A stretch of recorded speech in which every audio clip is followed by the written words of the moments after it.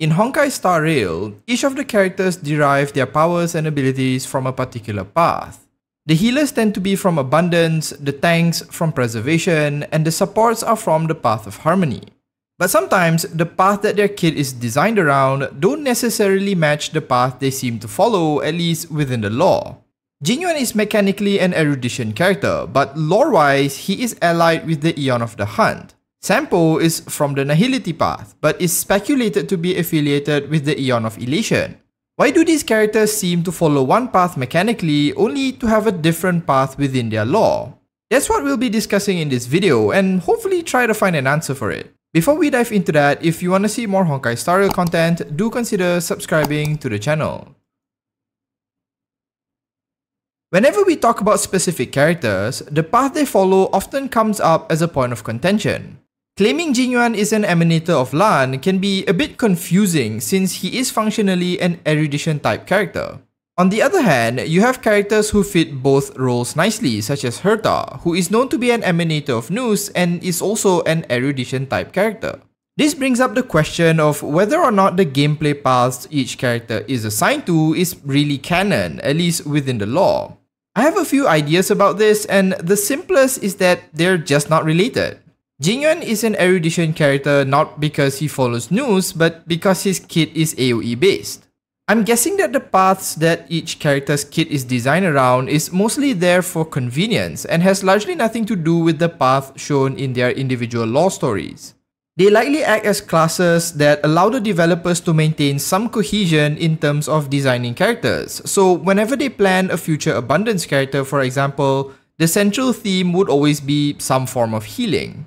But that answer is kinda boring, so let's explore this a little bit more. An alternative possibility is that any individual can follow multiple paths at any given time. This also means that they could change from one path to another if they so wish. Sentient creatures are complex beings. Very few people actually adhere to only one type of action, belief, or emotion. So it would stand to reason that any single person may act destructively one moment when overcome by anger, and in the next moment showing a different emotion or belief altogether. Jing Yuan may be an emanator for Lan, though this isn't explicitly mentioned yet, but he would still think strategically as part of his role of general, which is a trait of those following erudition. It wouldn't be too far-fetched within the context of the lore either, as the main character has been shown to wield both the destruction and preservation paths. Now, it's unclear whether the main character is considered an emanator, but they are clearly shown to gain access to different paths and very likely to gain more in the future. Aside from that, the paths are said to be a collection of imaginary energy where the philosophical and conceptual ideas developed by every sentient being congregates. It would be unlikely that the universe is divided so neatly by these specific paths, and more likely that each individual can display different traits at different times. Under this idea, an individual may resonate the strongest with one particular path at any given time, depending on their emotional state and chosen actions. This would also explain why most common people do not gain access to the powers of a path, like those referred to as the Path Striders, as in order to access such powers, one would need to exemplify a particular path so much that they can draw power from it. Functionally, this means that someone who wants to gain access to the path of destruction, for example, must embody it to such a degree that it is all they think about and do, and rarely are people so one-dimensional. The second idea is that each person may resonate strongly with only a singular path, despite who they ally with.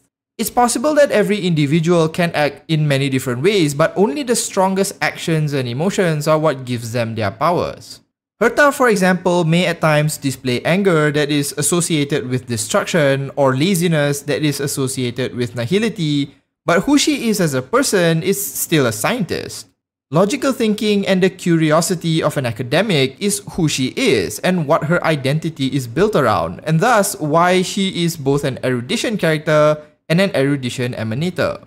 This idea though would largely mean that someone like Jing Yuan does derive his powers from the path of erudition as well, but perhaps the Aeons can grant blessings regardless of your inherent path, which is the next idea.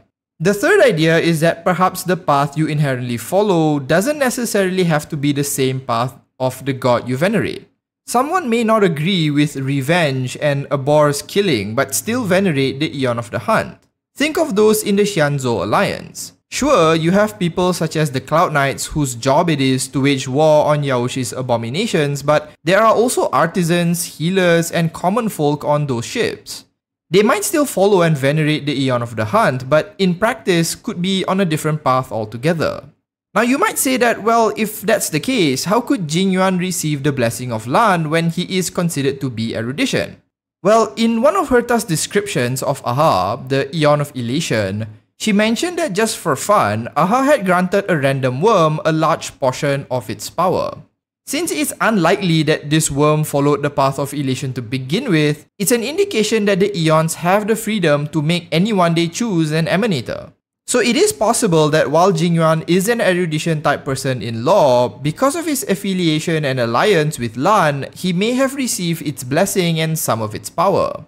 To add to that, most of those in Xianzhou Alliance are still blessed with long lives, a leftover effect from the time they followed the Aeon of Abundance Yaoshi. Despite now following Lan, most of them still benefit from this long life. Of these possibilities, I personally do not think that the design of their kit has anything to do with the path they follow in lore, as that would perhaps make it a bit difficult to design characters, always having to make sure that they make sense in the story as well as in design. Now maybe in the future more gets revealed about how the paths actually work that we get a more concrete answer, but for now, I personally would opt for the simplest approach rather than a complicated one. It's more likely that the paths can be thought of as separate when it comes to how a character kit functions versus how they behave in the story. Let me know what you think is the actual case in the comments. I'll end the video here, and if you enjoyed it, do consider liking and subscribing to the channel, and I'll see you next time. As usual, have a nice day.